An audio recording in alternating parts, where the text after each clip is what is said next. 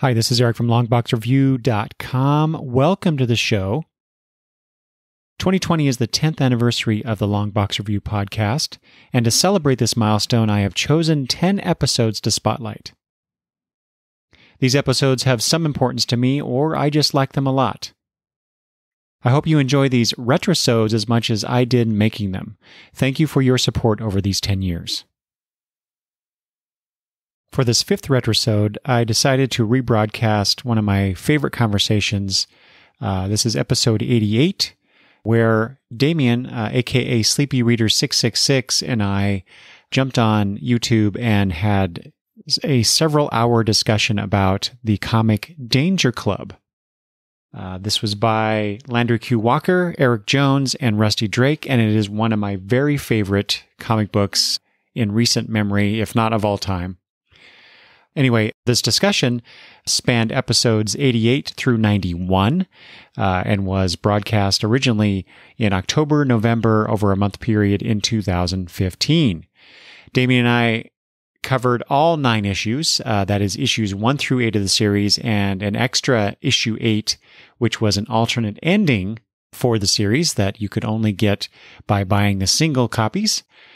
And not only did I buy that, of course, to talk about it, and like I said, it's one of my very favorite comics because I have double issues of all the singles. I have 2 trades. I have them digitally, twice digitally. Anyway, I love this comic. Part of the reason I chose this for the 10th anniversary retrosode was that Damian and I really dove deep into the comic. And finally, just to note, after those episodes aired, I got some feedback from Landry Q. Walker himself on Twitter, and that was just a delight to get that.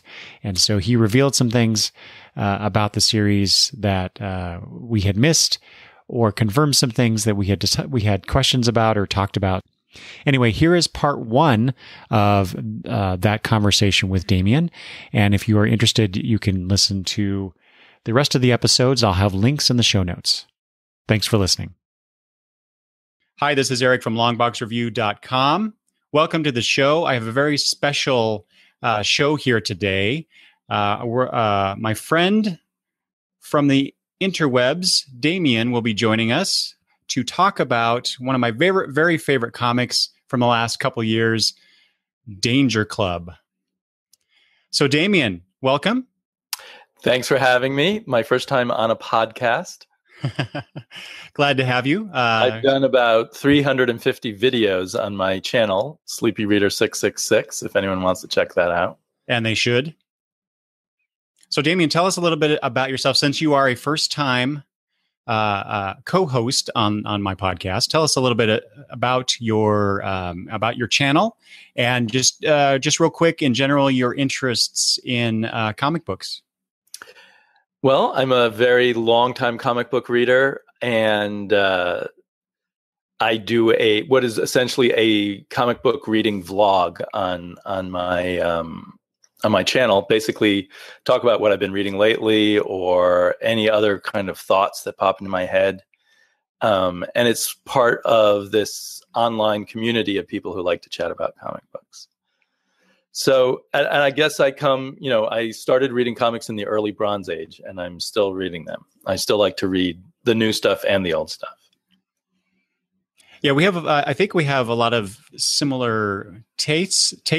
At the very least, we have a similar time frame in which we began reading. Because I came into comics in the late Bronze Age, very late Bronze Age, and I have a big fondness for that time period, and into the next age of comics as well. Because that's really when I got into a lot of different things.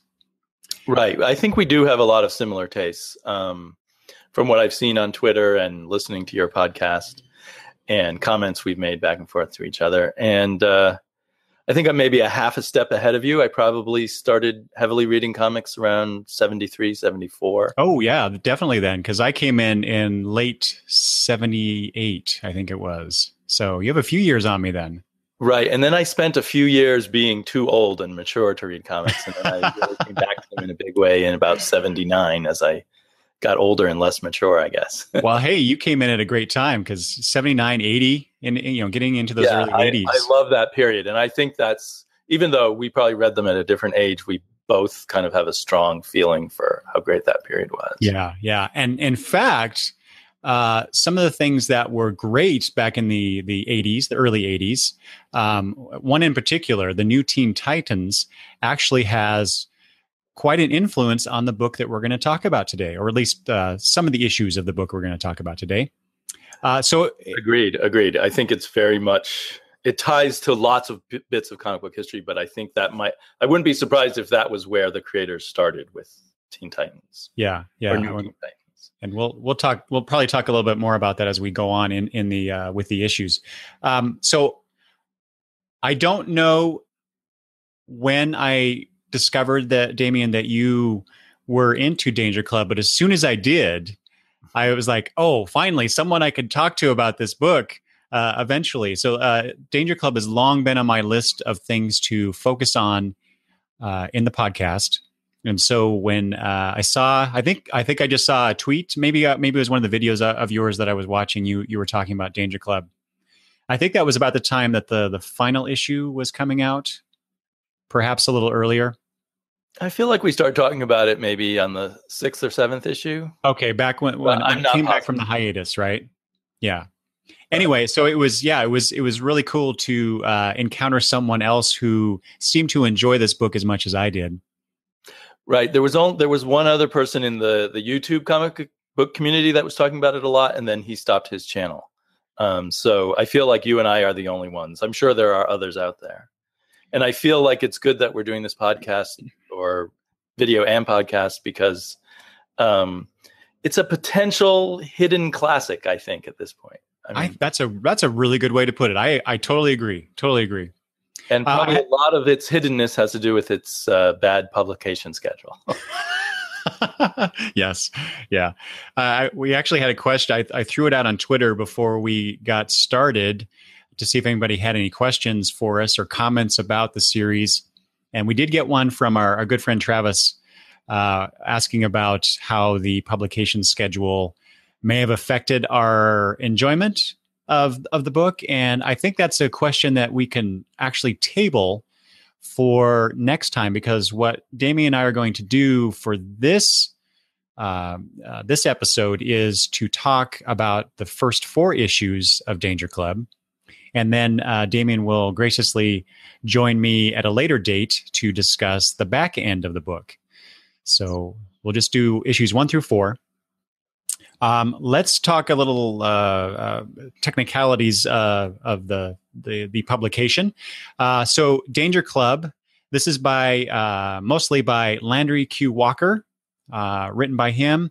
Art is by Eric Jones, with colors, magnificent colors. I'll just throw that out there right away, by Rusty Drake. And there's a few more people that are involved. Let's see. Now I'm blanking on it. Richard Starkings and Jimmy Betancourt did the letters and logos, it says. And there are some folks here that did flattening, which is that something you've encountered? Technical step in coloring. You have to do flatting first before you can color. Yes. Color flats by Connell Vaughn and Derek Hunter, it says, in the first trade, which is volume 1, the first 4 issues, volume 1. The title of that is Death. Very ominous. And I believe in some of the issues, there's an extra colorist for that first page, but not in all of them. Yeah, that's correct. There were some color assists for a few pages. I don't know if it's every issue, but it's definitely in a few, especially in the first 4. I guess I noticed that being the first page always being different than the rest of the comic, but perhaps you'll get to that in a bit. Yes, those first pages. That's one of the things I love about this book. So yeah.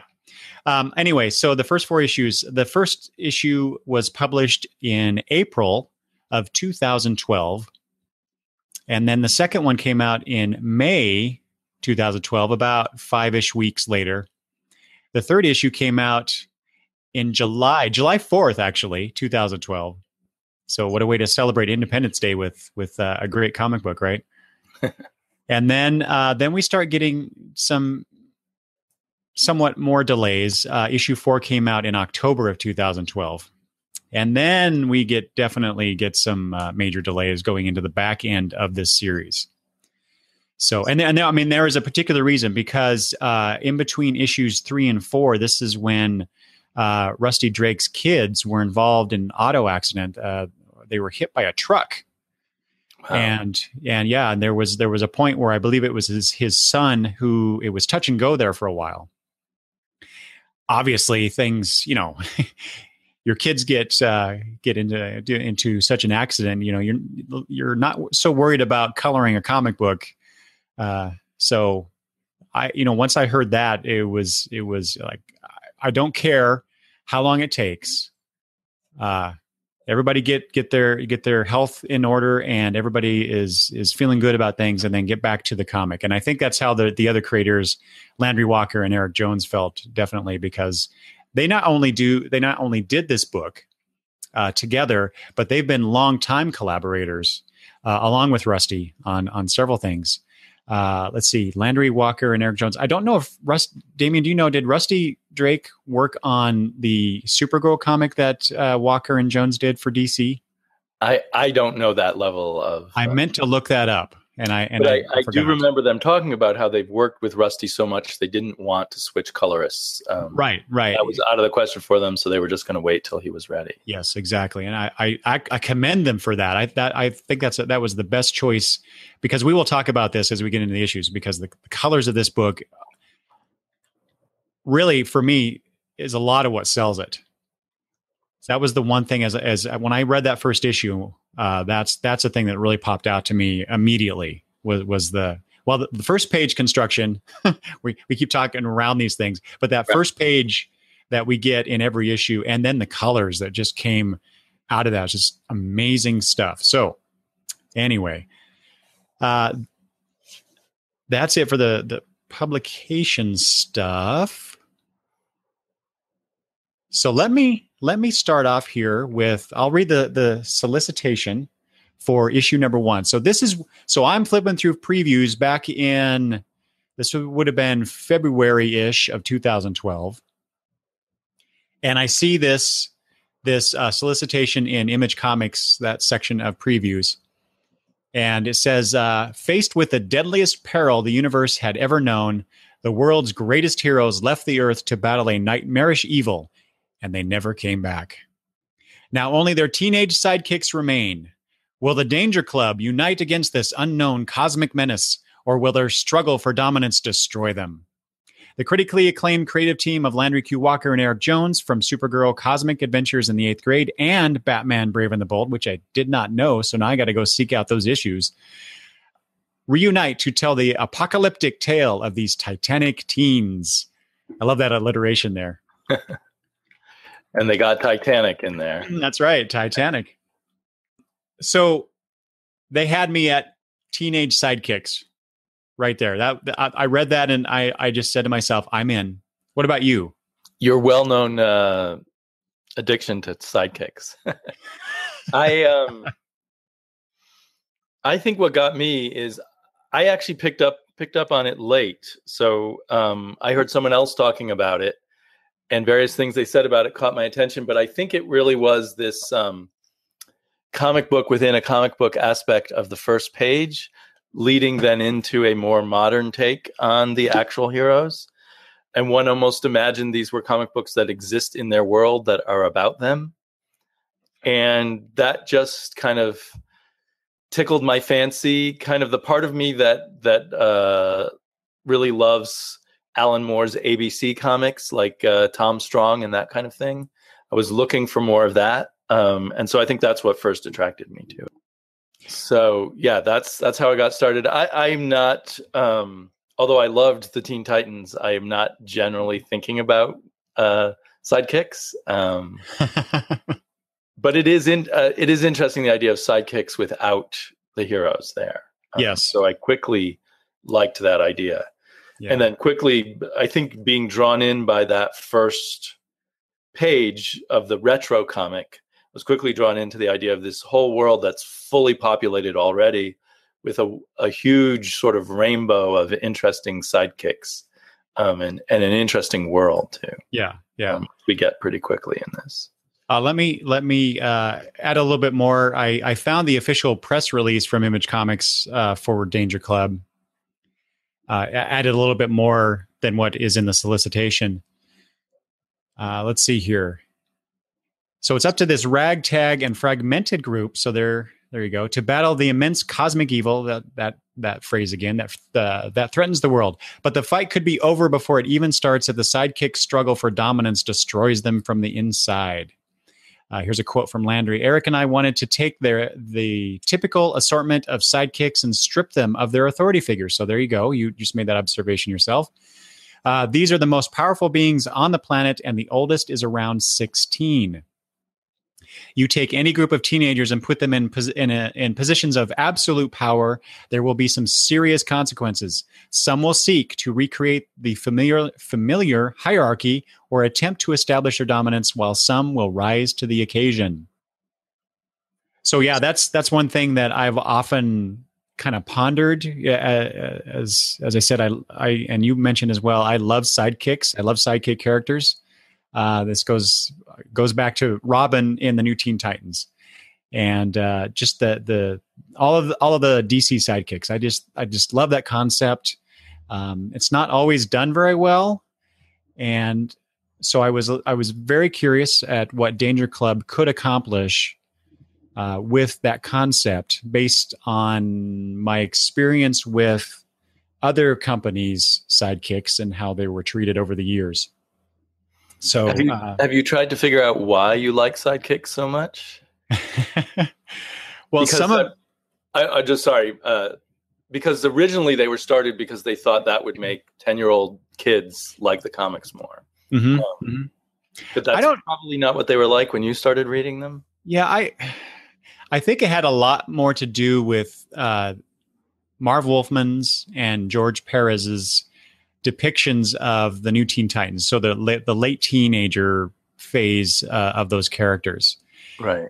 And there, especially with Dick Grayson's Robin in that series, it was kind of what the struggles he was going through, growing up, becoming his own person, an adult, dealing with, his father figure, Batman, how he fit into the world with his friends, the New Teen Titans, in college. Although I think at that point he had dropped out of college in that continuity.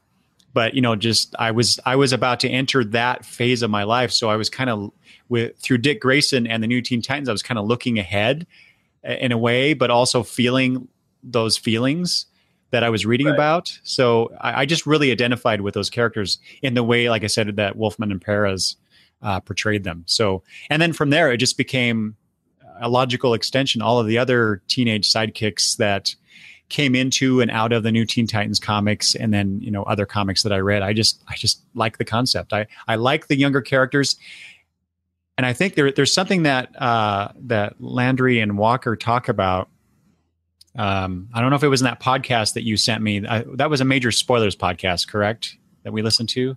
No, what was it called? It's a podcast that's centered around this particular artist who now slips my mind.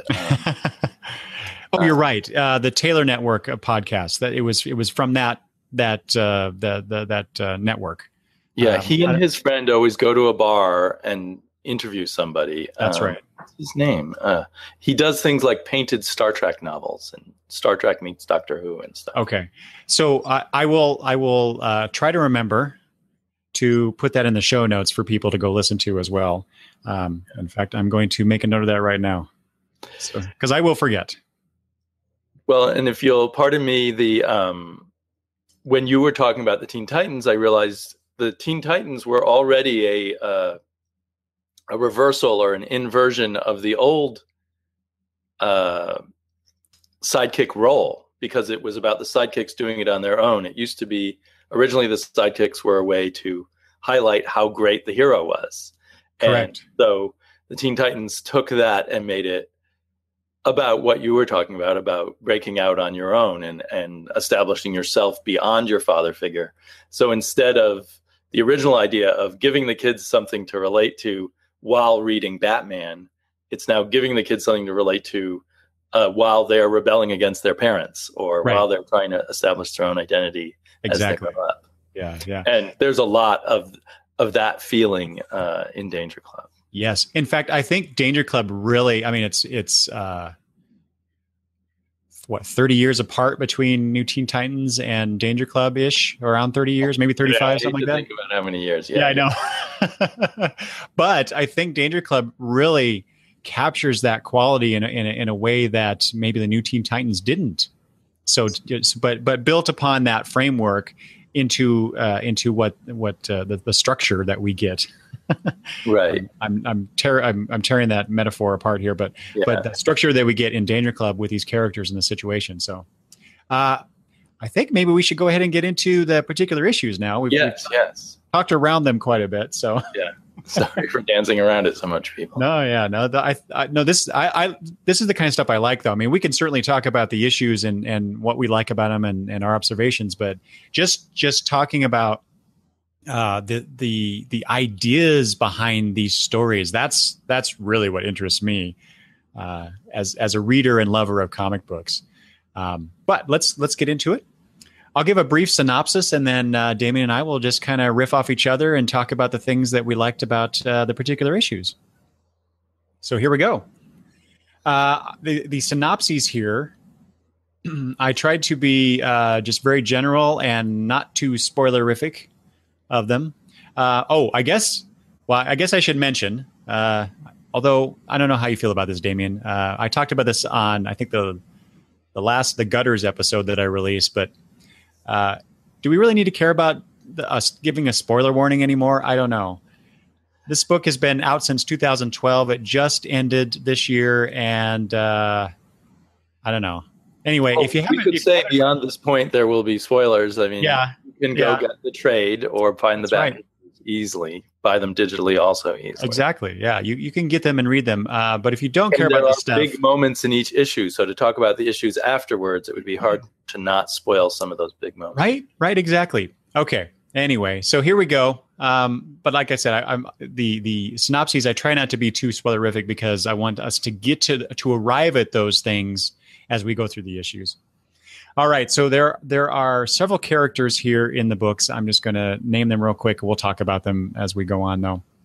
Kid Vigilante, the Magician, and Jack Fearless, and they're kind of the three main characters of the book, gather to take on another character that they've encountered in their past called Apollo.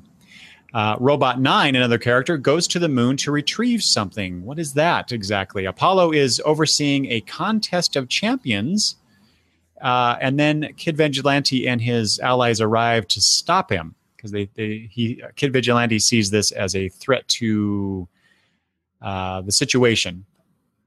Robot 9 gives Kid Vigilante these moon metal knuckles, which is a great concept. And then he's able to defeat Apollo in this fight that goes on in the first issue, and then fires a laser from an orbiting satellite, and that's pretty much how the first issue ends. Right. So the first issue is seemingly quite simple.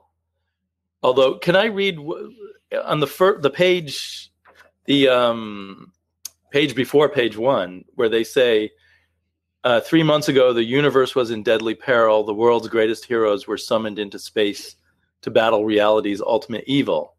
Our mentors, our guardians, our parents, our teachers. They left and they didn't come back. Yeah. So that's hovering over all. On one hand, we just have the kids fighting amongst themselves. You might just interpret that. On the other hand, there's some bigger problem that needs to be solved that Apollo, by trying to get all the other kid superheroes to be his followers, is keeping from happening, keeping from fighting the menace. So I think that this first issue seems much simpler than it actually is. Yeah. I think a lot of them are that way too. When I was writing the synopses, the plot elements of the issues are really simple. There's not a lot going on plot wise, but it's the background with the characters. It's the interactions with the characters. It's the reveals of this book that really make this book come alive for me. Very true. And in this issue, one of the things that's revealed is how brutal and violent these kids are to each other. Oh my gosh, yes. And I really noticed that on a second read. And I also read this issue digitally just recently, and with the close-ups of the panel to panel. Just like first Kid Vigilante takes a real ass whooping from Apollo, and then he gets his brass knuckles from outer space, which have spikes on them, and literally shreds Apollo's face.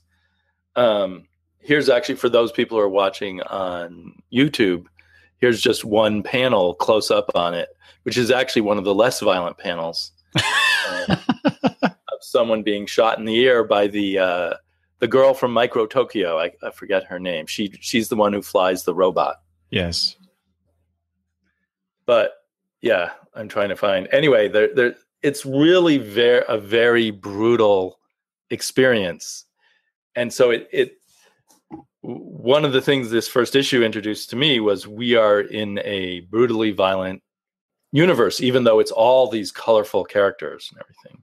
Yeah, it's funny you touch on that, because in one of the interviews that I found online about the book, Eric Jones is quoted as saying, "This is a visceral book. It's brutal, dark, and angry." And boy, is it. And to me, that I think maybe this is a bleed over from later issues, but it kind of emphasizes this sense that there was maybe something immoral about training all these teenagers to fight and get involved in this stuff at their age. Yeah. So that the authors of this want teenage. I didn't even realize the oldest was 16. I figured maybe 17 and down, but 15, 16, 17-year-olds ripping up each other's faces and doing other brutal things to each other because they've been trained as superheroes. Right. And it's funny you mentioned that too, the age thing. That's one of the things that I pointed out in my notes about this, is that I love how Eric Jones draws these teenage kids. They look like, for the most part, they look like teenagers. Whereas when you compare them to the so-called teen heroes of say DC or maybe even Marvel comics, they tend to look like just slightly shorter versions of the adult counterparts. Right, and right. They don't, to me, they don't look like teenagers. They look like adults that are slightly smaller. And that's right. It. Even in our beloved Teen Titans. Yeah. Generally, George Perez draws them just the way he would any superhero. Pretty much. Yeah. So Beast Boy looks a little bit younger. Yeah. Right. Right. Well, yeah, that's a good comparison, because Beast Boy was supposed to be about 16 in that book, in that run. And he looked quite muscly compared to what I did when I was 16. Right. So, these are all skinny. The boys are all skinny little guys, which is what most teenagers are like. And they have kind of baby fat in their faces still and stuff. Yes. Yeah. Yeah. Okay. Well, I think we keep getting ahead of ourselves a little bit, but that's okay. But let's before we do that, you read that introduction on the inside cover of the issue.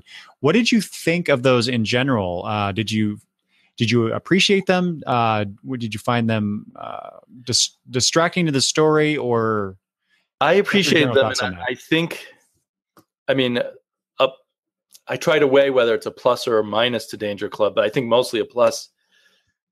It's, even though sometimes the plots are simple, it's very dense, and some of the density is set up just by that opening setup. Just a few words about what happened in the past makes everything different about the whole comic book than you would read it without.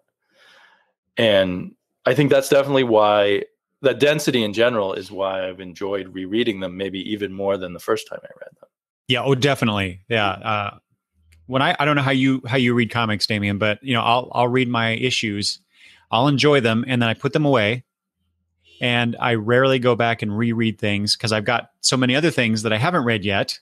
So I don't have much of an or I don't avail myself of the opportunities to go back and reread things.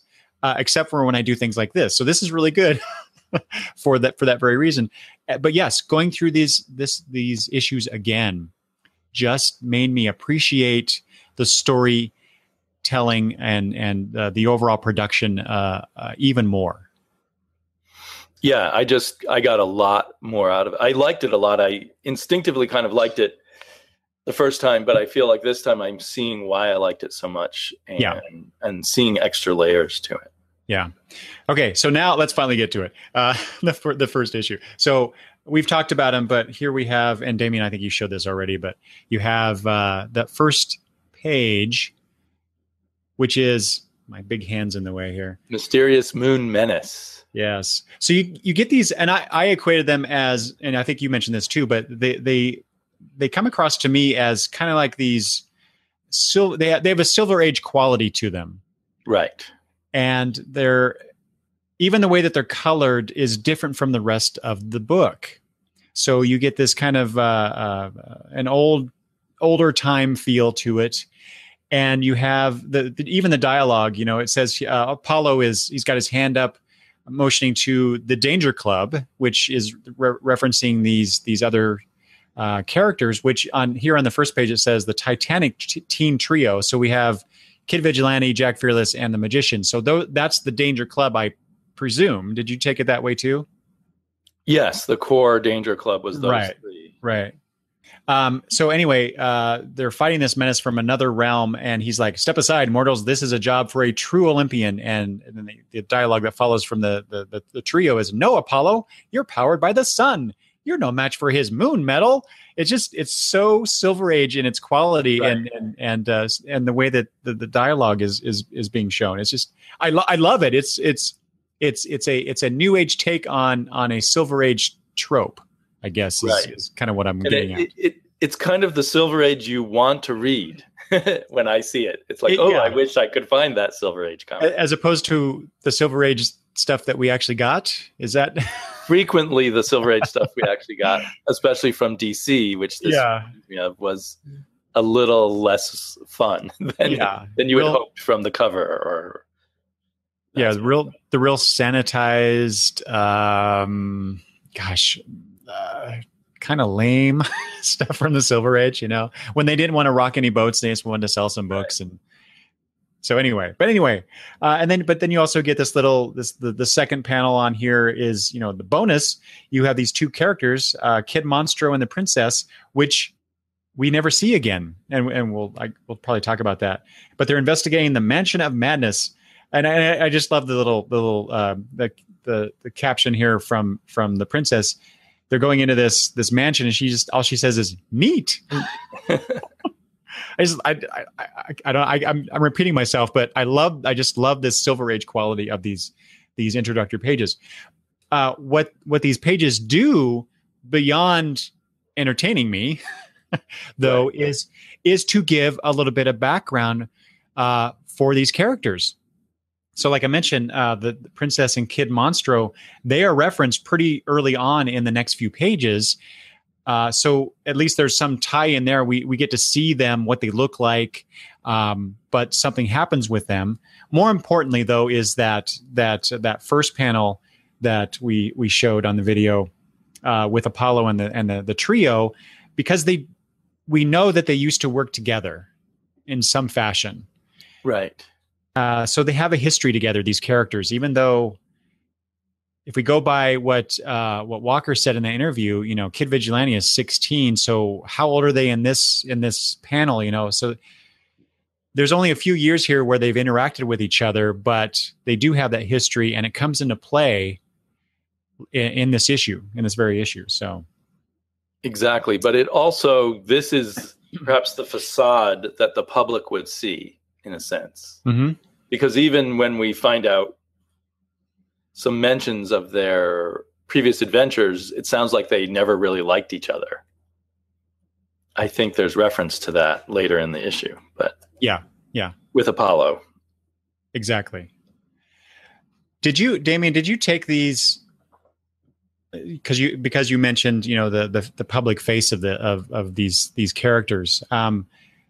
One thought I had was, are these things in the Danger Club universe, are these comic book adaptations of these characters' adventures in that universe? That's what I took it to be, and maybe it's from having read so much Alan Moore, where in several of his books there are comic books in his universe. In Tom Strong, there's a Tom Strong fan club, and there are Tom Strong comic books which show his origin and things like that Right. we see within the Tom Strong comic that we read. So I kind of took it to be that sort of thing. Yeah, yeah. And they don't ever really tell us or explain that, I don't think. Right. I actually didn't think about that. I just took it initially when I first read through these issues. It was only when I was rereading them that I thought, well, maybe that's what they're going for. Otherwise, I thought they were just kind of playing around with, well, and they do, not kind of. These guys, the creators of the book, play around with a lot of different tropes of superhero comic books, and I thought they were just throwing this first page in as a way to, like I said, it really draws you in because it's different from what we expect for a modern comic book reading audience. And so I just kind of took it sort of at a face value, but then as I said, when I was rereading, I thought, well, maybe that's what's going on here. But I do like how every one of these pages, and we'll probably talk about each one as we get into each issue, but whatever is shown on the page, there is some connection to what comes after that page in the main story. And that's what I really like about it. And we don't get a lot of history, like with the Princess and Kid Monstro thing. This whole Mansion of Madness. And for that one, you can there might be some connections to a later issue when the characters go after the Empire of Evil or whatever that group is. Right. But you don't get a direct connection with that particular story that's hinted at on this first page. But the characters do talk about those two specific characters and what happened to them within the main story. So I really like how there's always a connection here. You may not always see it immediately, but there is something within that issue that connects you to what the Silver Age prelude, that first page, is talking about. So, okay. Anything else about that first page? Just that I love the contrast as you go from that first page to the second page, and the art entirely changes, the mood entirely changes. We're in a dark world where people are frowning all the time and kind of sneering at each other, and everything looks kind of bombed out. So it's the contrast between the pages that definitely. Yeah. Well, and not only that, but just, okay. So we talked about the color a little bit, but just the coloring of that first page, when you get those really deep reds and oranges compared to the kind of the washed out quality of that first page. It's that's just incredible. But yes, contrast that with kind of like the darker backgrounds, the destruction of that part of the city that we see in like on page 3 of the book. It's just an incredible contrast. Even Kid Vigilante's costume, which is this really dark blue, as you're showing there in the panel, with that. What would you say? That's like a red violet sort of color that forms the V in his gloves. I think that's a pretty good. Sorry. Yeah. It's I don't know what color you'd call that, but nothing is a straightforward color. It's all yes. That's that's another thing I love about the art is how the colors really aren't. I mean, it's not like an old even like Bronze Age comic where the color palette was very limited based on the technology they had, compared to now where the colors can just pop off the page. The doorway that the magician creates and walks through with the coloring there.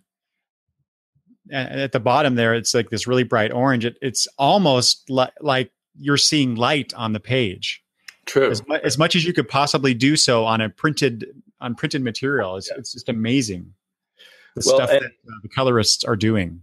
Not to advertise digital too much for people who hate it, but this is one of those comics where you can really get a lot out of the digital coloring, because then it really is like light on the page, like with that. that picture there, and then I guess he goes through. Yeah, there you go. It's just amazing. When you get that close up like that, that's really awesome. I'm not. I guess I'm not as big a fan, Damian, because I did not buy the digital issues. Not yet, anyway. No, not yet. But I plan to. I actually have 2 copies of each issue because when I went to, you're a big fan. I went to the Emerald City Comic Con this last time, and Mr. Walker was there, and so I made it a point to go talk to him, and he sold me the issues he had. He signed them for me, and so I have double issues. I have the 2 trades, and I have issue number 8 digitally. So the completist in me needs to go buy issues 1 and 7 digitally as well. So I won't be able to help myself. But that's how good this comic is, guys. This is it's such a good story. So okay. And the body language on these pages is so different too, and they look like insecure teenagers the way they're standing around and looking down at the ground and not looking each other in the eye and that kind of thing. Mm-hmm. At least that's what I noticed on my second reading of it. Do you think that's just because of their age, or because I kind of took it as they have this situation that they have to deal with, and it's only what it say at the beginning here. It's 3 months since their mentors and their parents, the adults in their lives, have disappeared in this this blaze of glory that, as far as they know, situation. So they're still kind of they're grieving, true, from the loss of these characters in their lives. So, and the enormity of the situation that they're dealing with right now, which is to go after their sort of ally Apollo. Right, they're much more powerful ally Apollo. Yes, exactly. Anything about those 2 pages, Damian, 2 and 3, that you want to point out? I think other than the posters and stuff, that was, and that we see it's a bombed out world. It's not a very good place to live anymore. Probably, I don't know if that's always been that way or just because the superheroes have left. Yeah. I think mostly because the superheroes have left. Yeah, they do make comments about that, but they never explicitly come out and say, this is a direct result of this thing, whatever that happens to be. And that's one of the things I like about the book. So I just want to point out here on page 3 that they show Jack Fearless in one panel near the bottom, where he refers to Monstro, who we saw. Yeah. Anyway, but you have Kid Vigilante there also, and so you have the 3 characters showing. I got a bit of a glare on the. Anyway, but you got these familiar tropes of characters as well. So Kid Vigilante is more or less the Robin of the situation. Jack Fearless looks just like Nick Fury, right? A young Nick Fury, which interesting. But he later, well, I don't know if we want to talk about what he later turns out to be. That comes up in issue 4, I think. So yeah. we can talk about that. Okay, I mean, he turns out to be more of a Bucky figure, exactly, which is an interesting inversion of that trope too. And then the magician is just a magical character, but I don't think he has a direct analog. I don't think of magical characters that have had sidekicks, but he's certainly in the. I don't know. In the realm of Doctor Strange and you have Zatanna and her father, but Zatanna and her father. I guess there's that. Well, and we do have that direct connection with the Wonder Wizard and Samantha that gets revealed later. So there is that, but the magician character himself is even a further connection down the line from that direct analog between, like, say, the DC characters and here. Regardless, we see a lot of these kind of analogs, and I know Walker and Jones wanted to play with those things as well, in particular. So at the very least, we as readers come into this, even though we don't know the background, the history, what exactly is going on when the story starts, we are comforted, I think, in the familiarity of these character tropes. We understand them visually, instinctively, and we just kind of go with it. The a character that looks like Nick Fury, who's possibly 15 years old, smoking a cigar, is a bit striking. Yes, exactly. So I was always very curious about him. I have to say, as a criticism of this book, a little bit, it's very hard to figure out what the names of the characters are. I wish that would have been a little easier to know who was who. Yeah, I'm thinking of him as Kid Vigilante I picked up pretty soon, but otherwise I was like the Nick Fury guy and the Wizard guy, and rather than knowing what their names are. Eventually, if you pay really close attention, you can find out the names of everyone. Yeah. Well, but again, I've touched on this before, but I really like that quality. I don't like being hit over the head with things as I'm reading a story. And that's one of the things, when I used to write fiction, that's one of the things that I always try to do is come up. I would not always, I'd have a backstory for the story that I was telling, but I didn't, and the characters would refer to things, but I wouldn't just explain everything in the story that I was writing. And I really appreciate that Walker and Jones, how they do that in this. So something's happened. These characters have to go deal with it, and they just make passing mention. Like here on that page, we get that mention of Kid Monster and the princess. They're out of play in this situation now because of this attack from the Sky Pirates. Whoever they are, we never know who the Sky Pirates are, but we can, they're just a group. We don't need to know exactly who they are. We don't even need to see them, and we don't. All we need to know is that these characters are no longer in play, and these three characters in particular they appear to me anyway to be really apprehensive about what they have to deal with right now. But I do think that lack of information, to me, signals that this is a book more for the hardcore comic book reader and less new reader friendly, even though we're all new readers to this world. But you need to be secure in your comic book reading and superhero reading experience to not know who everybody is and still keep reading. It's like when you pick up an issue, somewhere in the middle of the story arc or something. Mm-hmm. That's a good point. I actually that's something that I would love to hear from anybody watching this video or listening to the audio version of this. If you had experience with this book or even other books like it, in the sense that you didn't get all this information as you're reading the story, how do you feel about that? Do you like that? Do you prefer to have a little bit more so that you get into the story, or what? So make sure you give me some feedback along those lines. Okay, so anything else we want to talk about those pages? I think I'm good as far as that. Okay, we were really talking a lot about the individual stuff, but there's just a lot to talk about. On the next two pages, there's a 2-page spread, and just from an artist storytelling standpoint, there you go. Right. It looks really good. And sorry, you were going to say. I was just saying the flow of the story on the page is, I love the way that Eric Jones did that. So you have at the top, you have the longer panels spanning across, and then you go down, and then you have the panels that are inverted and then overlapping and continuing across, so that it flows. It does that backwards S, or no, not backwards S, but it has that curvy pattern on a page to get you from the top left of this 2-page spread to the bottom right of the second page. It's just wonderfully constructed, and it does show the world larger bombed out world that we're in.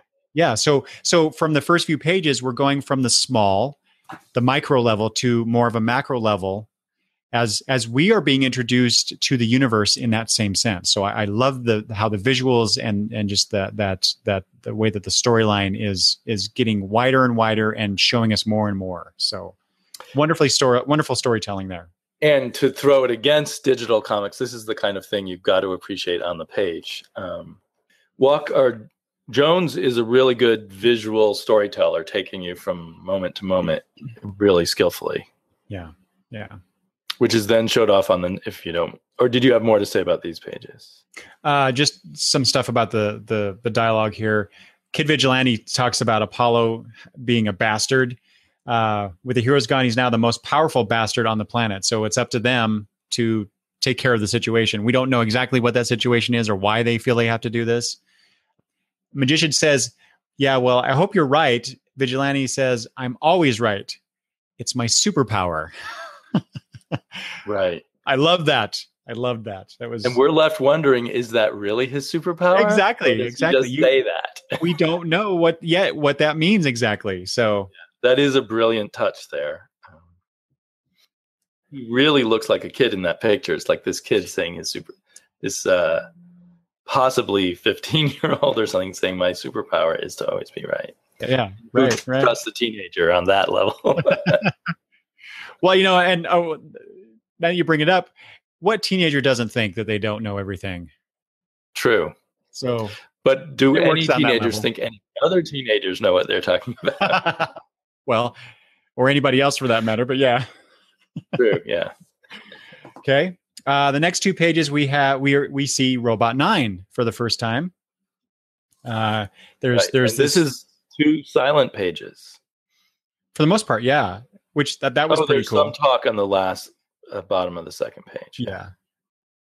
So Robot 9 is landing on the moon. We see the pilot of this robot. What's her name? Yoshimi, maybe? Yoshimi, yes, exactly. There you go. I had it in my notes, but I can't find it. So just to show for the people who are watching this, these are my notes, handwritten notes that I did here. Eric does his homework. It took a while. That is just through page 2 for this first issue. That what I just showed you. Full page, single spaced, handwritten notes. So anyway. I'm far lazier. Well, I'll tell you what. So I was just impressed by the visual storytelling. They didn't need words here, so they didn't give them to us. Exactly. We learned there's a little girl inside the giant robot piling it, that she's on the moon, blasting something, probably looking for something. Now, when you say little girl, when you first read this, what do you mean by little girl? Right. Well, she's physically very petite, but we learn later exactly how little she is. Exactly. But at this point, we don't know. Exactly. Because it's a giant robot. Yeah. But yeah, so the way that she's portrayed, and we'll get it. Yeah, Yoshimi, it says her name right there. That's right. But yeah, the way that she's drawn, she looks very young, piloting this big robot thing. So you could be an 11-year-old the way she's drawn. Exactly. Yeah. Exactly. How old are some of these characters doing what they do? It's just amazing considering what comes up in the storyline. It's just amazing that how these characters deal with and adapt to these situations. It's just probably unrealistic, but then again, it is a superhero comic. So we kind of take that take it as for granted that they can handle these impossible situations so calmly or as much as they can.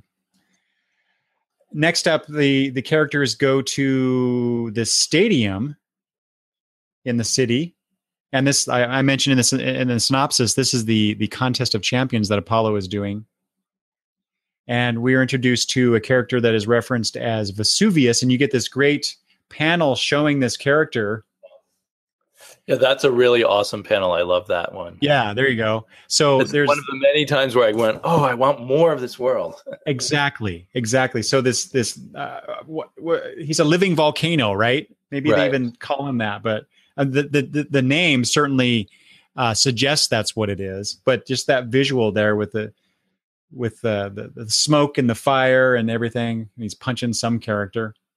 So Apollo is recruiting his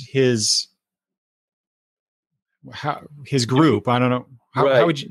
It's not totally clear to me what Apollo's. He's having them fight to the death, I think, but saying, or maybe not to the death, but saying that he loves them all and he's going to make them his family. So he does reference, this is where we see who is worthy to join me. And so you challenge his champions to become part of, his elite. He does say my elite here. But he does want everybody there to obey and be loyal and worship him. Right. So I guess he just wants them to beat the stuffing out of each other. And then the champions will be his elite and the rest will also follow him. He wants worshipers. Which made me think that maybe this is, often in comics when we get introduced to god characters or godlike characters, their strength is derived in many ways from, or their power is derived at least from their worshipers. How many worshipers they have, how fervent their worship is, and so I was wondering, is that what we're dealing with here, or is it, is he just being metaphorical? But you're right. It is not clear why he's doing what he's doing. Why is he amassing this army? Is it to defend against this menace, or some other purpose? Kid Vigilante on the next few pages, at least when he confronts Apollo, is saying, he at least is implying, at the very least, that that's not what Apollo's objectives here is. So right. What exactly is he up to? I don't think we ever find out, but it doesn't matter.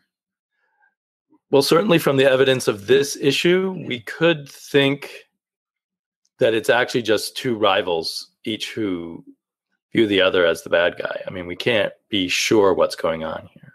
So do you think that Apollo is amassing this army because he knows that Kid Vigilante is going to come after him at some point? Well, I think when I've read this first issue without having read further issues, I thought perhaps this is Apollo's way of preparing for for this invasion that they're all expecting at this point from outer space.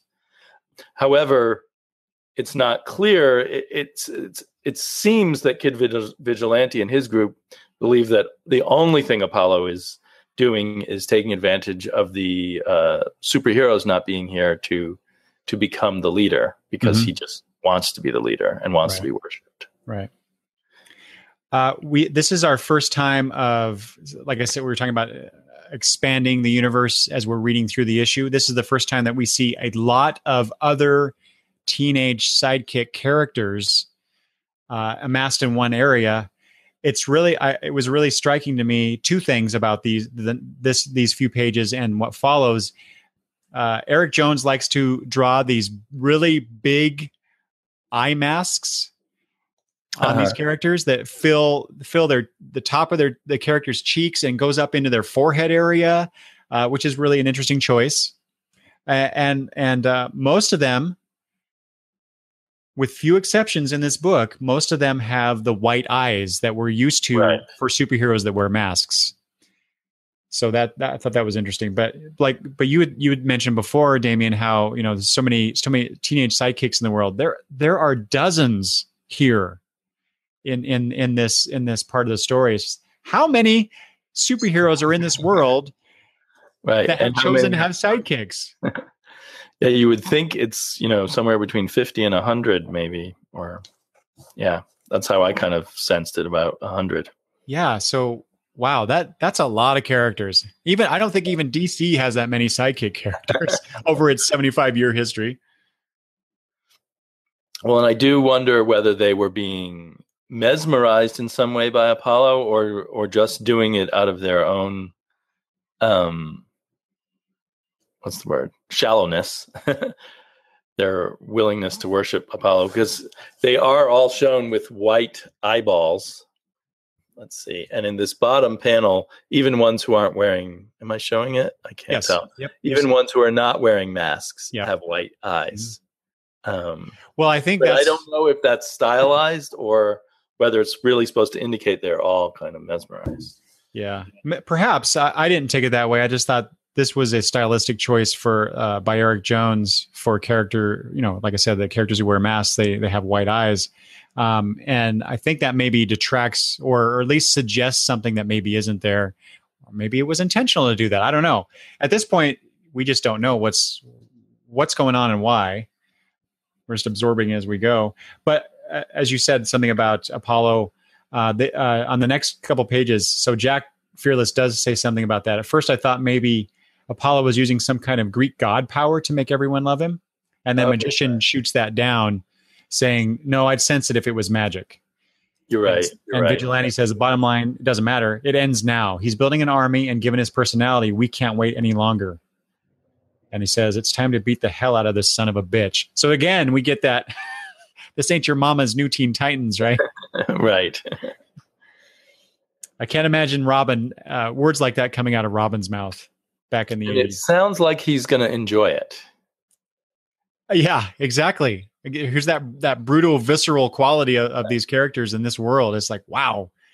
Imagine if they were if Walker and Jones went really wild, into the R-rated territory of this book. I can imagine it'd be like a Game of Thrones type, has a quality to it with these characters and the way they talk and the way they act. I mean, it's already pretty close in some ways with the violence, but it could be maybe even somewhat painful to read if it went even further than it did. Okay. So, like I said, on the next few pages, so the battle's about to begin. Did you notice, Damian, there's that one panel where Kid Vigilante jumps down. Apollo isn't aware of this just yet. He's still talking to his congregation, but then Kid Vigilante has this ball in his hand. Right. I don't know what it is. Some kind of device, Batman-like device that exactly Vesuvius. Yeah. While Apollo's not looking. Exactly. This big, really powerful living volcano, and he's taken out by this little thing where he gets hit in the head by. What the heck is that? Right. Again, we don't know, and we really don't need to know. But I just love that quality where it's like, bang, the big guy is taken care of, and we can get to what is the point of this scene, which is the battle between the so-called powerless hero or non super powered hero and this god. Yep. With the rest of the team, the Magician and Jack Fearless going after the what was referred to earlier in the pages as the New Olympians. So Apollo's honor guard or whatever, however you want to put it. Robot 9 is coming. Again, we get the wonderful colors here. You can see again the orange and reds, and then also you get these purplish violet colors as well. Mm-hmm. And that just runs through this issue. So you get these really warm colors. If you think about the color palette, these are actually considered warmer colors, right? And except for maybe the purplish, but used in this way, these warm colors, but used in a very violent fashion. So that's an interesting choice. Right. How often it kind of stimulates the brain in a certain way? Yeah. Yeah. Hardcore. How often do you see that purple color in comics in general? That is, I just love that. Maybe you do. Just in the comics that I read, I don't see it very often. So I'm seeing more and more unusual colors in comics. I think the colorists are learning lots of new tricks lately. But I agree that the color is a very strong element here. Oh, Damian, I just turned the page. I just realized that this set of pages just came out from the staples in my book. Oh, I had that happen in one of my other issues, actually. Oh, really? It just pains me to see that. Oh no. Okay. Yeah, a loose center page is one of my big bugaboos. Yeah. Oh, that and a ripped cover are the two things that drive me. Dang it. Good thing I have another issue or another copy of this issue. Well, did you also buy the trades? Yes. But I like the floppies better. Yeah. Well, the floppies are, especially with art like this. Yeah, exactly. Okay.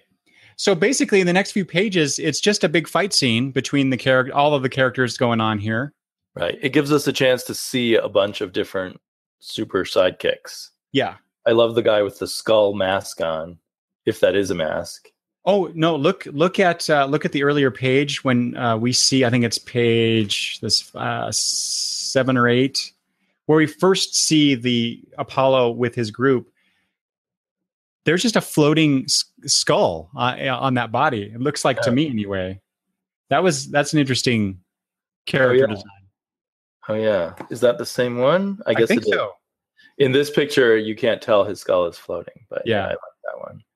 But I like a bunch of them. So we're this is sort of the fight before the important fight, though. Yeah. bottom of the following page where it says, all right, round 2 is where we're getting the... So things, the tide turns in the fight with... we're seeing Vigilante get his ass yes, with occasional pictures, and we feel sorry for him. Or I did when I was reading this.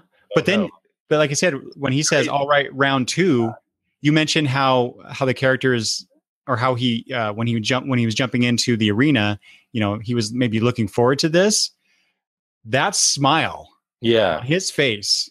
He's bleeding from one eye, from his nose, from his mouth, the on his chest, the blood is just collecting on his costume, and he's smiling about this. Right. This guy is vicious. Yeah, he's looking forward to the way he set Apollo up. Because Apollo thinks he's winning. Well, yeah, that just the look on Apollo's face in that following panel, he's like, okay, I guess bring it on, you foolish mortal. And then Yoshimi delivers those knuckles, and then Apollo's face changes, his demeanor changes. So that's the first hint at how small Yoshimi is, because she's carrying the knuckles in a giant suitcase, or what appears to be a giant suitcase. Right. Yeah, because in all these panels, other than the one that you just described, where this suitcase looks really big on her. Oh, okay. So then there is a panel here where she's actually delivering the suitcase to Kid Vigilante, and that's the first time we definitely see that she is about 5, maybe 6 inches tops tall. Right. So yeah, she is a small girl in a large robot. So then we get the battle starts again, and there's the panel there where Yoshimi shoots the girl. You showed that earlier in the video. Shoots her in the ear, and that's where in my notes, Damian, I go, wow, this comic is really violent. To show someone getting shot in the ear is that's worse to me than the beating that Kid Vigilante was taking from Apollo. And the blood coming out of the ear and spattering. Yeah. Oh, wonderfully done by, I assume that's Rusty Drake's contribution there. And then you get the big splash page here of the big punch. And again, you get the purplish colors on the page. Right. So nicely done there. That doesn't seem like one of his best action scenes, that particular page, but for a splash page. But I think you're right. Picky. Yeah. Because I like the next page a lot more, actually. Like is a weird word because someone is getting all their teeth knocked out. Okay. Why do you like this next page more? The action is so visceral and so well choreographed, I guess. Mm-hmm. And the coloring is amazing too there. And my whole feeling about what was going on turned around when I first read this. I went from feeling bad from Kid Vigilante to feeling bad for Apollo and not being sure anymore if I like Kid Vigilante. Yes. And that's, in the earlier scenes that we can look back and see how he was looking forward to the fight and everything, but I didn't really pick up on exactly what all that meant until here, where it's like he's looking forward to just totally trashing this guy. Maybe he has to do it for the safety of the world, but he's going to relish it. It was probably his ideas to make those things spiky rather than just regular brass knuckles. Well, it kind of reminded me of, I don't know if did you ever read Ender's Game? Yes, I read it a long time ago, but yeah. So yeah, there's the scene, and boy, forgive me, I don't remember the characters' names. Ender ends up fighting this bully early on in the story, and he knows he has to not just defeat the bully, he has to do it in a way that will prevent any future recurrences of this bully, and just viciously beats this character down. I think he even breaks an arm or a leg or something in the story. I don't really remember, but it reminded me of that. So that Apollo not only is defeated here, but in the future as well. Of course, we find a few different things, or at least one different thing in a future issue. But at this point in the story, it seems like Kid Vigilante is certainly exerting his dominance here via the vicious, brutal beating that he imparts upon Apollo. I will note too, these pages, at least in the first issue, maybe the first two, I have to look at my notes, but it seems like there's a lot of close-ups of hands and arms in this book. And I'm not sure exactly if that's just the way that Eric Jones wanted to portray the action scenes, but there's a lot of appendages being shown in a way that I don't think I've ever seen in any other book. Huh. So, like I said, I don't know what that means, or if it means anything, but there's a lot of that, especially on the page that you were describing that you liked. That was a lot of arm and fist crossing the page. Yeah. I assume that's just his kind of style of showing action is extending the arms. Yeah. I did think when we find out that the brass knuckles come from the moon, or they're not brass, of course, they're made from some. There's one thing that can hurt you. Look what Yoshimi found on the moon. And then I go back to the very first page with the Moon Menace, where they tell Apollo, "You're no match for his moon metal." Mm-hmm. So that what we saw in that scene, even though it was all Silver Agey and with a patina of innocence, was a hint of something, to come later in the book. Exactly. And in fact, the villain there has spikes on his knuckles. So that's the reason perhaps for the spikiness of the knuckles that he gets later. And I don't know if I noticed that on the first reading or not. Okay. Okay, so then, of course, Kid Vigilante beats Apollo and then starts talking to the crowd. This threat that our mentors went off to fight, it's still coming. You need to join me or get out of the way. That's his message. Right. And then tells them that let's see here. I've commandeered an orbital defense satellite. Its weapons are locked onto these coordinates. You have 60 seconds to leave. 60 seconds. He is not messing around. And of course, given that he's beaten a god, and I assume that Kid Vigilante just in general has this reputation among these teen sidekicks that they just scatter as quickly as possible. Right. One of them looks like the Green Lantern here. That's funny. I just noticed that myself just before you said that. So, yeah. He doesn't have a ring on, but right. Yeah, and then the final page, if I may. Go ahead. They go ahead with it. There's the bloody and beaten Apollo, and a beam comes down from a satellite and pretty much appears to nuke him. Yeah. So when I read this issue the first time, Apollo is dead. Right. As far as we know, he's dead. What could survive that, especially after that beating? Plus, you get that connection between the glowing knuckles, the moon metal knuckles, and that laser. They're the same color or very, very similar.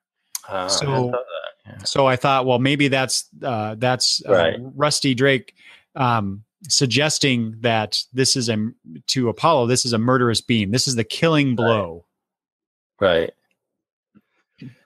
And maybe they could have just killed him originally that way, but first they wanted to humiliate him. Yeah. I think that was a key component to Kid Vigilante's strategy here. He had to do it in that way in order to get the result he wants later. So I ended this issue not knowing if I liked Kid Vigilante. Now later in the series, I do like him again, but I felt a bit negative towards him here. Okay, so so that's basically, we've gone over the plot and talked about some key elements that we liked. So what were your general thoughts having ended that first issue? Maybe both if you can recall when you first read it as compared to rereading it again now, recently. Well, I don't know. I think there was just a progressive taking away of my innocence as a reader, in a sense, from the beginning, the very innocent opening scene, and then we get the kids gathering together, and each step along the way makes everything seem less innocent and more visceral and possibly unpleasant, but in a way that I also want to. I also have gotten all kinds of hints about this world, and I want to know so much more because of it seeming so rich. So it's kind of this, for me, it was a weird juxtaposition of the sort of rich, delightful superhero world and the gritty, unpleasant, violent world. Yeah. But it did it to me step by step, so it kept drawing me through. Yeah. Wow, that's pretty much how I that's the takeaway I had about the book as well. I did in my notes here. So this is based on my reread. I wrote down, wow, this is not Teen Titans. It's like Teen Titans meets Powers in tone. And then in some of the stuff that I read, the comparison was made, I think, by the writer of the article. It's Teen Titans meets Lord of the Flies, which the first issue definitely I can see that comparison. What comes later, maybe not so much, right? But definitely Teen Titans-esque characters and situations, maybe, but with a very adult aesthetic, right, applied to it. Like I said, like they're giving us the Teen Titans and then taking them away. Yeah, subverting it. And again, yeah. So I think I have in my notes here how things are subverted. So we get these familiar tropes of teen superheroes, but then they're inverted in a way, or in some ways, that I think are kind of fresh. I can't say that I've read every story out there involving teen superheroes, but for all the ones that I have read, this is something new to me. This take was new. Yeah. You definitely are not in familiar territory by the end of the book. Yeah. I want to know more because we get these hints about the backstory, the history. We don't get them. Just makes me want to inhabit this world even more. Oh, wait. So one of my notes, one of my questions here that I wanted to ask you, is this a commentary of the Copper Age, the 90s ultra-violent, grim and gritty comics that we got? I don't know. Is it a commentary on it, or is it incorporating that particular aesthetic into a more modern comic? I'm not sure. Mm-hmm. If there's a commentary on it, I'm not sure what the commentary. I can see the commentary on all the older comics better than I can see it on the Dark Age, or I don't know. I think we still live in a pretty violent age of comics. That's true. So I'm a little confused on that whole issue personally. Yeah. Like I said, it was just a question that popped in my brain. I ended up doing that quite a bit. I would, based on what I was reading, I would see these connections, but I wasn't quite sure if it was really making a connection or if it's just my brain misfiring and going off into a direction that it's not pertinent to the particular story. But I mean, did you feel there was kind of a commentary here? I don't know. I think you're more right in the sense that superhero comics in general these days are just more violent than they used to be. There's the whole relaxing of the comics code or the abandonment of the comics code. So I think that tends toward that kind of storytelling anyway. The writers and artists are creating their craft for a more adult audience than perhaps was done in years past. So that makes sense that they're doing it, that they're telling more adult stories. I don't know. Probably not a commentary. It's just a reflection or at least a continuation of that which has come before. I mean, it could be that the creators are saying, well, if you want violence, let's put it into a context where it's really violent and disturbing. Well, okay, so in that sense, that is sort of a commentary, I guess, on that. If that's what they're doing. I mean, yeah, I just exactly. pulled that out of my hat right now because I didn't think of it before. But I can see that, though. That makes total sense. Because it is more disturbing with people, if the characters are between 12 and 16 rather than older characters. Right. Okay, well, I think we talked issue 1 to death. I know. I'm looking at the clock and thinking, yes, if we take 40 minutes per issue, we're in trouble. Yeah. So I think we will, if you don't mind, we'll touch on what we need to touch on, but maybe do a quicker read through of each issue. Sure, of course. But I did just like in my notes, I took like 3 pages of notes on that first issue, and then for every other issue, it's about 1.5 pages to 2 pages. Because there's just so much to be introduced to and talk about based on that first issue. So now that we've done that, we can gloss over some things and really focus in on the important stuff of each issue. So issue number 2, and I'll show the cover there, which is a different. Oh, let me do the comparison here. So you had that first issue cover. Right. With the fist. So there, Damian, there we go. There again, there's that focus on the fist and the colors, and you have the characters there. So that I think this. Oh, we need to talk about something else real quick before we move on too. You got this. I think effectively establishes the tone of the book. Maybe not into the really dark territory that we do get, but you certainly get a sense of there's a battle that needs to happen. Going on here. The first cover is pretty grim. Is that what you're saying? Yeah, there you go. That's a better thank you. In contrast to the second cover. Yeah, exactly. So then you get your shimmy on the cover there with some Japanese text. And yeah, she's being fired on, but the colors, the color palette is much brighter and lighter than the issue number 1. So that was an interesting choice. It looks more like the fun, safe world of comics. Yes, exactly. Traditionally expect. And you're focusing in on one character. And while indeed that does occur in this issue, it's not just that. So I thought that was an interesting choice to be made as far as what's shown on the cover here. But before we get into that, let's talk about the logo Danger Club, which of course evokes the whole Fight Club thing. That movie, that book, right? I don't know if there's much to say about it other than that. I will admit that when I went through first reading this story, I didn't pick up on the whole Fight Club connection. Even after I saw that movie, I saw it years ago. I'm sorry, I'm missing it now. Is the logo similar to the Fight Club logo? Yeah. There are connections there. I don't remember the Fight Club logo, so especially the club part. Because in the Fight Club, it's those words cut into that bar of soap.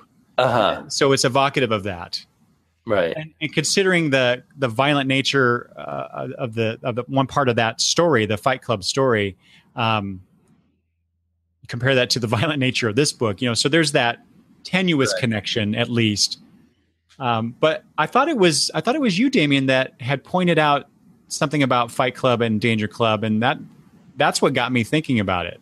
It must. I don't think it was me. Okay, well, maybe I thought it was you, but maybe I saw somebody else talking about it. But anyway, I just wanted to just mention that aspect of it. And there is in some of the interviews that I read, they do talk about that just a tiny bit. They do mention that at least. Okay, so let's move it quickly into issue number 2. Here's the synopsis: Kid Vigilante. Oh. Yeah, spoilers. There's a spoiler here, sort of, but you can't miss it. It's right up front. Kid Vigilante is shown as being captured, and Jack shoots him in the head. Flashing is his partner in yes his team. Yes. Flashing back, Kid Vigilante takes Ladybug. We'll talk about her more later, to his HQ to retrieve some information. Robot 9 goes to Micro Tokyo to retrieve something. That's pretty much what happens in this issue. Okay, Damian, do you want to go ahead and read that blurb on the inside cover for this issue? The world was ending. With the heroes gone, there was no one willing to stand against the coming darkness, except us. We were the sidekicks, adopted, appointed, or recruited. Nephews, daughters, cousins, children. We weren't ready. And the world wasn't ready to trust us with the power we had. So who do you think is narrating these introductions? I've got to feel it was Kid Vigilante, but what do you think? Well, to me, that's the obvious choice, right? But the way that, that we weren't ready and the world wasn't ready to trust us. I don't know, just that we weren't ready. That seems to be counter to the confident Kid Vigilante that we've been shown so far. So it made me question that a little bit. But logically, who really could that be? It seems like it has to be Kid Vigilante. I suppose it could be Jack, who goes through many turns in our understanding of who he is and what he's up to. That's interesting. Yeah, I kind of like that. And he's kind of the old young one. Yes. But again, I guess that's not brought up in this issue. But so we get another very light Silver Age Ladybug meeting Kid Vigilante or I guess Ladybug is the Insectra's sidekick. And we see now that Kid Vigilante also worked with someone named Kid Victory, and they both would like to date her, apparently. Yeah. Plus the 9 hero machines Micro Tokyo, and their creator, Professor Takumi Onomato. I don't know if we ever hear about him again. If we do, I missed it. I did look for that. I think this is the only reference to him. But you do see Robot 9 there. Right. So there's this whole story of these robots that we don't get. Right. And then of course, just on that first page, interesting. How often do we see a supervillain with a sidekick? I really like that quality of this, right. Of this story. It's not often. I mean, you get super villains partnering together, working together, but rarely do you see a supervillain with a sidekick. So that was cool. But in this world, I think most of the supervillains had sidekicks too. Probably, yeah. What an interesting world. And yeah, you're right. Such a fun light picture, and then we turn the page to the most hideous looking picture of it. Oh my gosh! Toothless old man wearing a mask. Yes. So, Damian, hold that up. Again, if you don't mind. Yeah. So the trick with YouTube is whoever's talking is the one whose image is actually showing to the audience. Right. So that's why I talk when I hold things up. So pardon me. But yeah, so we get this. We eventually learn he's the American Spirit. I don't know if we learn right away. So I think he's like a Captain America who's aged naturally and become the president of the United States. Well, not only that, but I think so. Yeah, he says the first president of the global United States. Oh, interesting. I missed that. Yeah, whatever that means. Right. But again, notice you got other hints that it's not like our United States. Right, of course. But yeah, I obviously he looks like a Captain America type character. Right. Again, notice though, I talked about the close-ups of fists and arms and stuff like that. You get that first page showing the guy who ends up being called American Spirit. You get that close-up of his mouth. He's missing a tooth, but then it again close at the bottom. It close-ups on his face, and you get that those big masks that Jones likes to draw on characters. Anyway, but he's talking about basically. I think he's addressing. I don't know. I don't know who he's addressing here, but he's essentially. He says, "My fellow Americans." That's I was true. wondering if it was televised. Right, but then in that second page, he's shown there in his wheelchair with the guard behind him, and I wasn't sure if he was talking to Vigilante directly. Yeah, it's kind of weird in that sense, but you can assume that there's maybe a camera in front of him that we're not seeing.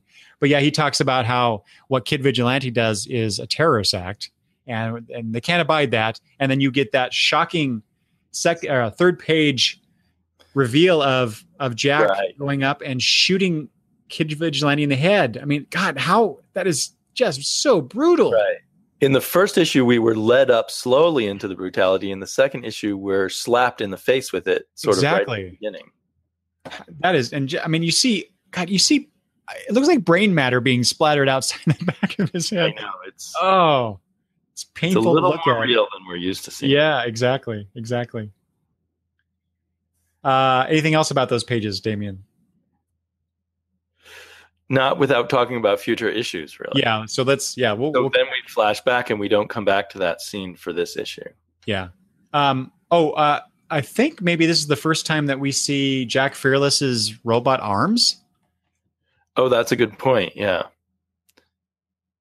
Because I think we saw him. He had a jacket on or something in the previous issue, but now he's got these robot arms, and that does we find out more about that. I believe the modern day Bucky, the revived Bucky, has of course, a the Winter Soldier. Yeah, right. I completely forgot about that. Oh my gosh, that's even more of a direct connection, isn't it? Yeah. It's like so. Jack Fearless is kind of like a mashup between Nick Fury and Bucky. Bucky, very much. What a weird combination. Yeah. Well, and I don't know. I don't know about current Captain America, but when I used to read him a lot as a kid, he was always teaming up with Nick Fury. Okay, see, I'm not all that familiar with the history. Why they mashed the two together in their brain. Bucky was not around in the 70s and early 80s Captain America, but Nick Fury was there all the time. And they were always squabbling with each other. Nick Fury always thought that Captain America was trying to steal his dame, his girlfriend, who was always called the dame. Oh my gosh! So that is a period of or a set of comics that I am woefully lacking in having read. So it sounds like I need to go find some back issues. Well, there's a very interesting Steve Englehart run in the mid 70s Captain America that I would think is worth looking for. Oh, wait. Englehart did that? I definitely got to pick that up. I love Englehart's Batman, so that makes total sense. Anyway, we're digressing quite a bit. Yes, we are. Just a little bit. Okay, then so we go to the mansion in the next page where it says earlier. And this is where I suspected that Kid Vigilante was a Robin substitute, but now it's extremely clear because they're going down into the basement of the mansion where there's a robot dinosaur and other gear that is vaguely or quite specifically just like Batman stuff. Yeah. That particular panel, they show this plane, this polka dotted plane hanging from above, and you got that robot dino in the background there. So yeah, it's the Batcave. Even that plane, I remember seeing pictures of the Batcave where a bat plane was hanging from above. So totally evocative of the Batcave. So I really like that.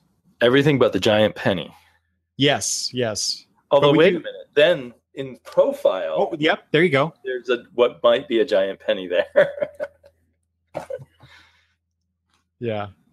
Turn the page. It definitely pays to be an experienced comic book reader to read this. Well, not that saying you wouldn't enjoy it without, but it definitely exactly. But it's like all of the Easter eggs, if you will, in the comic book movies, based movies, and the television shows. You get another layer of enjoyment if you know those things. Whereas, if you're coming into this new, you see a guy and this girl walking into this technologically or a place that has all this technology in it, and some of it looks kind of weird. A robot dino, what?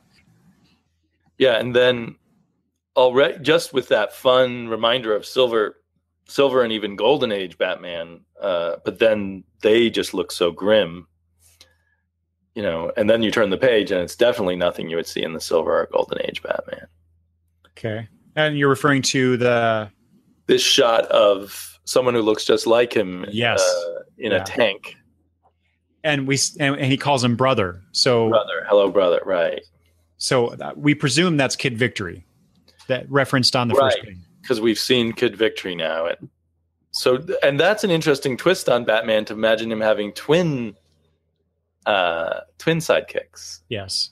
Although I will admit that I thought possibly that this was a clone of Kid Vigilante. Uh-huh. He just kind of calls him that his clone brother. That's true. They could be. But They both could be there's clones nothing of their father. directly about that. Oh, yeah. And we currently have the whole idea that from Scott Snyder that Batman's going to clone himself in the future and give himself traumatic memories to keep turning his clones into Batman. Okay. And then, so now we get into, so now we are what? This is 2, 3, 4, 5, 6, 7 pages into the story, and we join Yoshimi in Micro Tokyo. So even though she's featured on the cover, it's 7 pages in, and we finally get to her story. Right. So that I thought that was, again, that's why I talked about her being on the cover as an interesting choice comparatively to the other issue. But otherwise, Micro Tokyo, flying cars, so it's technologically advanced. They're threatening her to the point of they will kill her if she doesn't basically surrender. And, right. and she's confidently flying into this place to get whatever it is that she's right. after.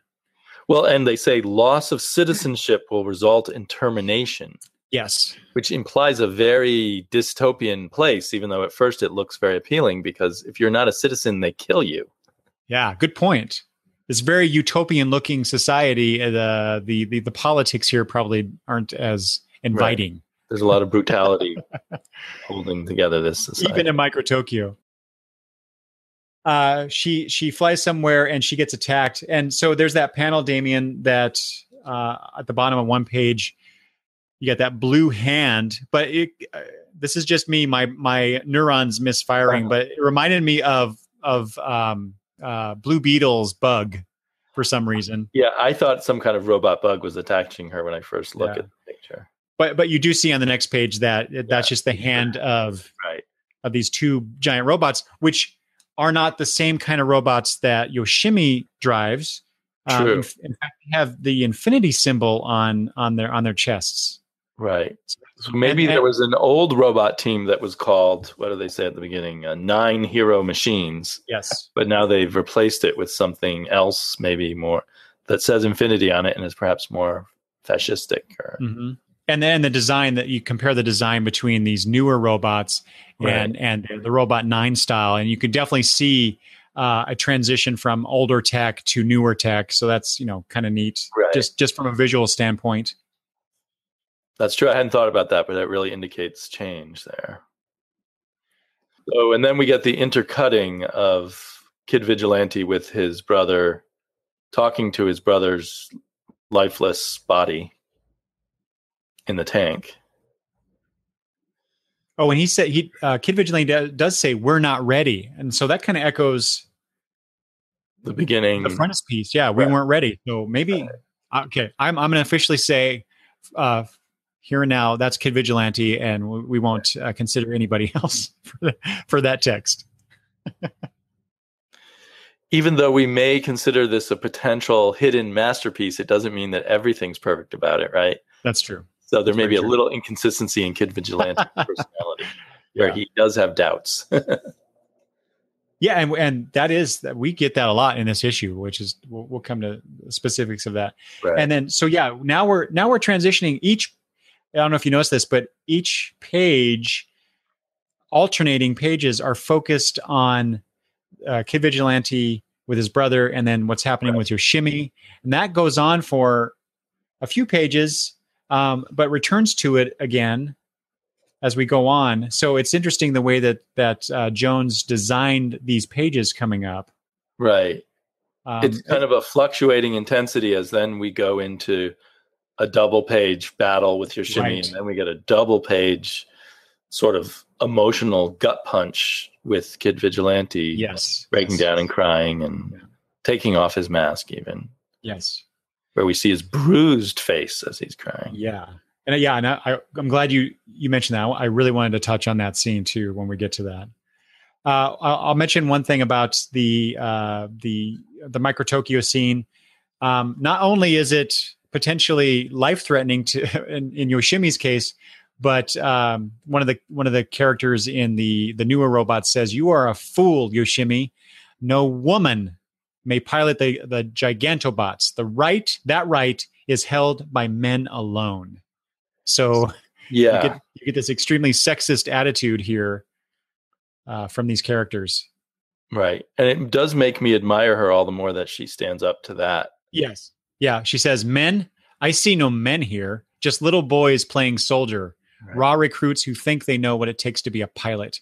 Now I order you to stand down, or face the consequences.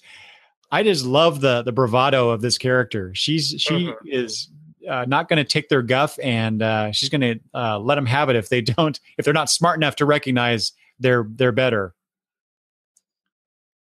Right. So this is kind of, I mean, it's really good, but it's more traditional comic book stuff in a way, where we got a plucky hero beating the odds and taking down people, who, and she doesn't kill them or anything, but people who establish themselves as being deserving of being taken down a notch or three. Yes, exactly. On the next page, it's just 3 panels, but you get almost a 2-page splash. But I love what she's like. You know what this is? It's remote control, bitches. And then her robot shows up, which I'm sure is a direct translation from Japanese. And she says that line in some later issue, right? So that's an important line: remote control, bitches. Yeah. And then the next 2 pages. So, like I said, Damian, I'm going to try to go through this quickly. So if we're skipping over anything. No, I was the one rushing ahead. So keep going. Yeah.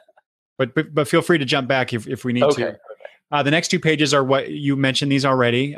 This is a very emotional scene, a very intimate scene between Ladybug and Kid Vigilante. He's talking to his brother. Vigilante explains to Ladybug that he's in there not because of some scheme by a supervillain. He was defeated in battle or anything. It was a neurological disorder, and I assume so. He mentions Red Vengeance, so that's their mentor. I assume that's their father as well. Right. I had assumed the guy's name was Vigilante until that moment, and then I forgot about it. Right. So you have Vengeance, Vigilante, and Victory. So you got that whole alliterative thing. Put him in stasis and wired him into the computers. He's not dead, but he's not. And then he's not alive is what he's referring to. And then Vigilante breaks down.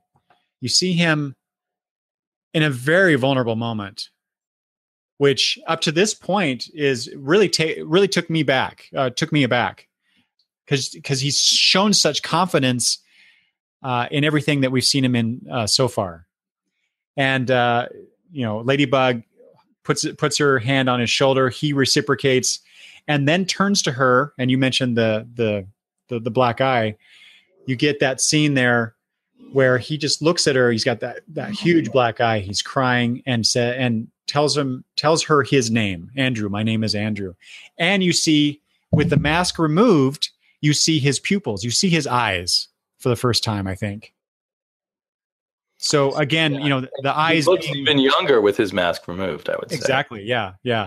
That old what's that old saying? The eyes are the windows to the soul, and right.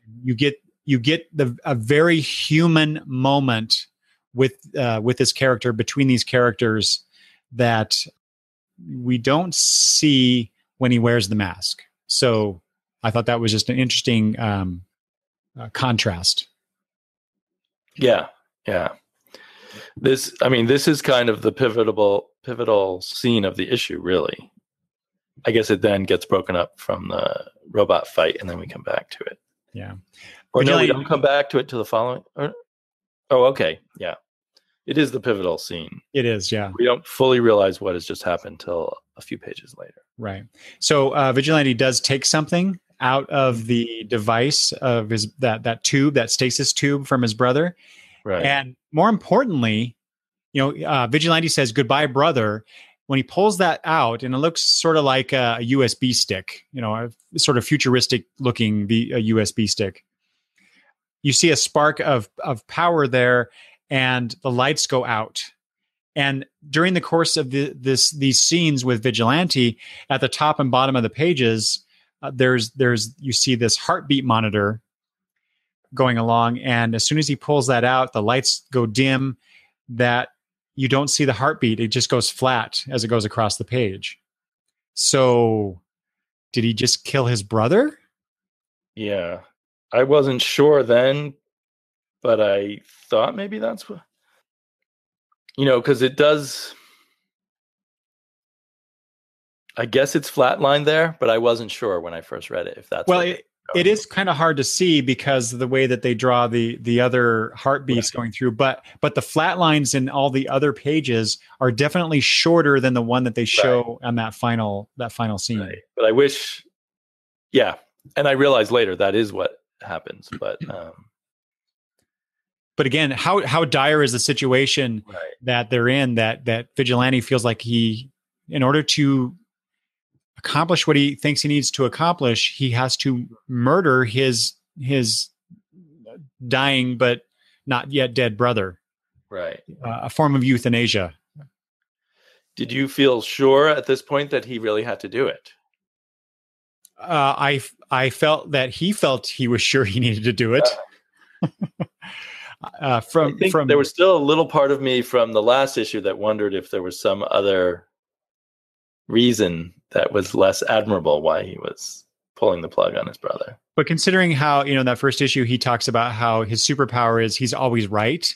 I guess I kind of just accepted it that this is the thing that needs to happen. Right. As much as I didn't like accept it once we learned, what it was. Mm-hmm. All right. We get the next 2 pages are just more battle scene.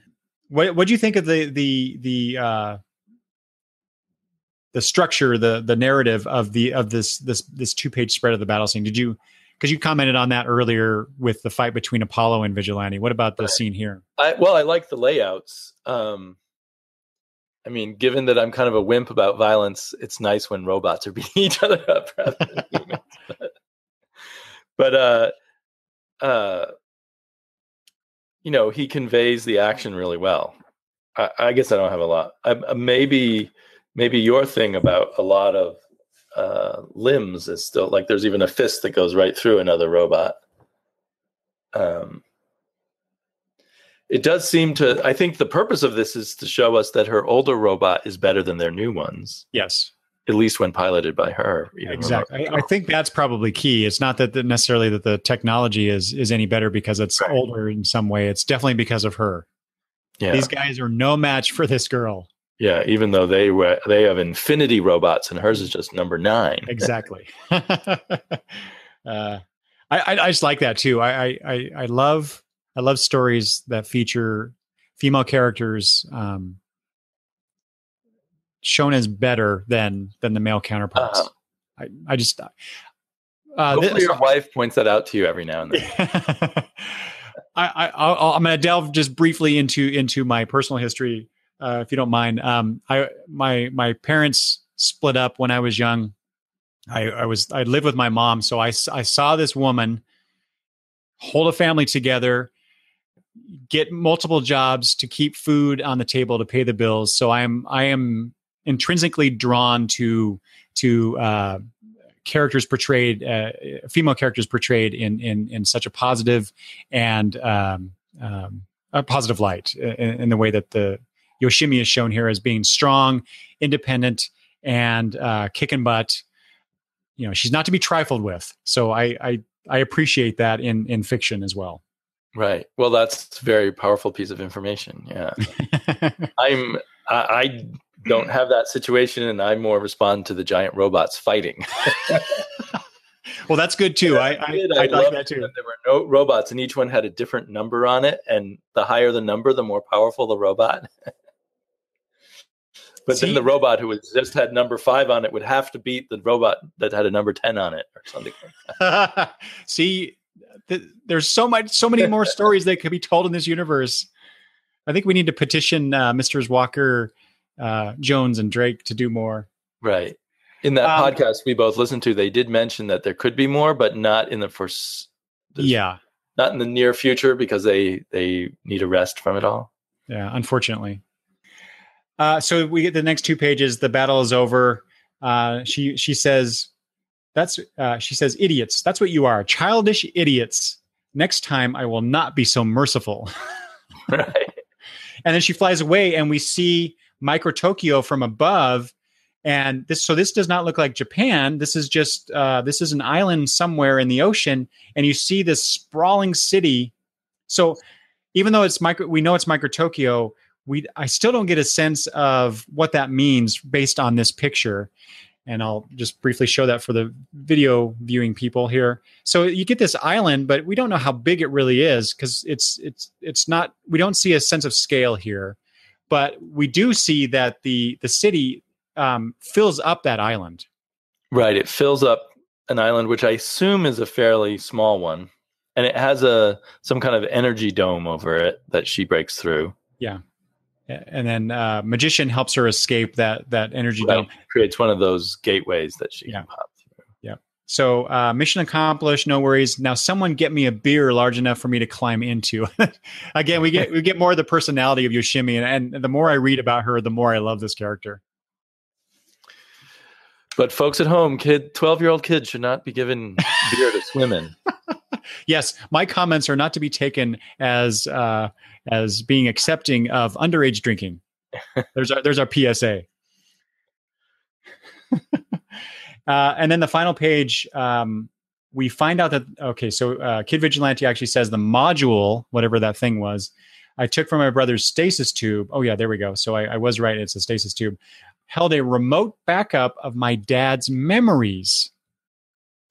And then he shows her something and says, this is the last thing he saw. And she says, but that's ... And he says, yes. But then, okay, now we get ready for war. What the heck did he show her? I know. Do we ever find out? I don't feel like we do.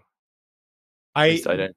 You know, I would have agreed with you until you just said that. I just made a connection. I think something coming up in a future issue that we see that we did not see anytime previous, maybe that thing.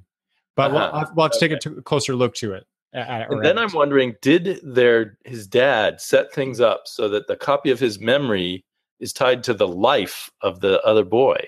Yeah. And you can't access his memory without killing his son. Well, yeah, which I don't know why. Just another kind of sick little detail or something. No, I had exactly the same thought, and it just makes that scene even more heart-wrenching. And I'm going to stop it right there. Damian and I talked a lot about the first 4 issues of Danger Club, so I wanted to break that conversation into 2 parts. So please come back and listen to part 2, where we discuss issues 3 and 4 of this great series. If you'd like to leave feedback about this episode, or if you have questions for us about Danger Club, you can always email me at longboxreview@gmail.com, or via Twitter @longboxreview, or at the website longboxreview.com. Thanks for listening.